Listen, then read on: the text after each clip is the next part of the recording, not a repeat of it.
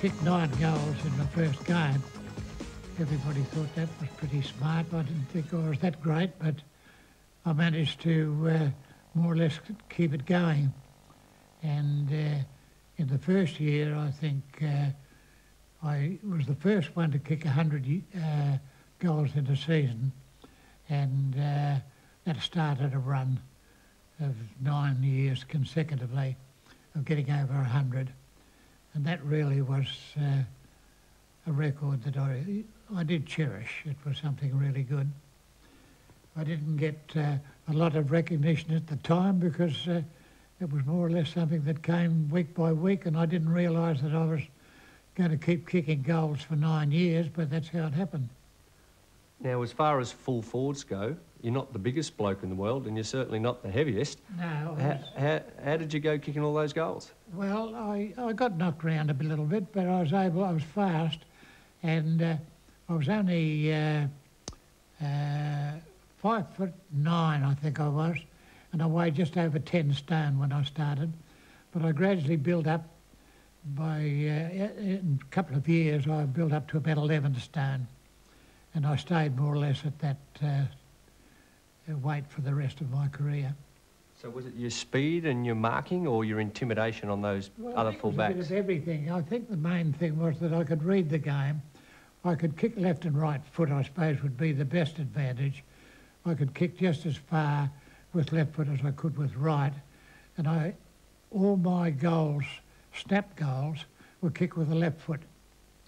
I didn't rely on my left foot to kick straight goals. I kicked my right foot, but all my snap goals were kicked with my left foot. So that was your little trick that the other fullbacks didn't know about? Nobody knew which way I was going, and I could turn either way, and I predominantly kicked with the left foot. So how do you think you'd probably go these days, playing full forward against, Mick Martin? Well, I think I'd be all right because I had the speed, and the anticipation, I think, was one of the main things. I could read the game.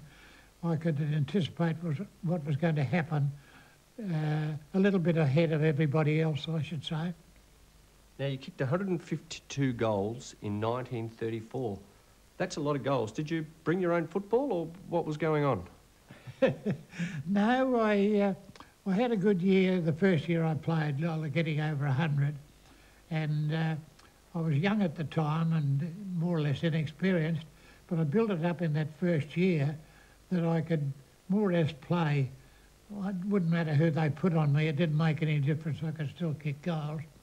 I took a little bit of a hammering from time to time, but I was able to cope. And I had an arrangement with Bert Butcher, who played full forward, that if I was getting knocked around a bit, he'd take my position for 10 minutes, and then I'd go back again. But the strange thing about it, I never approached the coach on any move I made or we made. I did it all off my own bat. And if you did it today, they'd take you off the ground, I should say. You must have had some good midfielders back then that delivered the ball very well to you to give you those opportunities. I went each year, I was able to manage with half forwards and rovers. I seemed to be able to cope any difficulty. I studied the fundamentals of their play and went along with that. I knew if they kicked a certain way with a wavering to the left or right, well, I played according to that. Sounds like, George, you're a little bit before your time. You obviously had very good skills, left and right foot, which that didn't come into the game probably to a little bit later, and you're talking about thinking quicker and smarter than everybody. Sounds like you were definitely before your time. Yes, well, I try to influence all the young players now.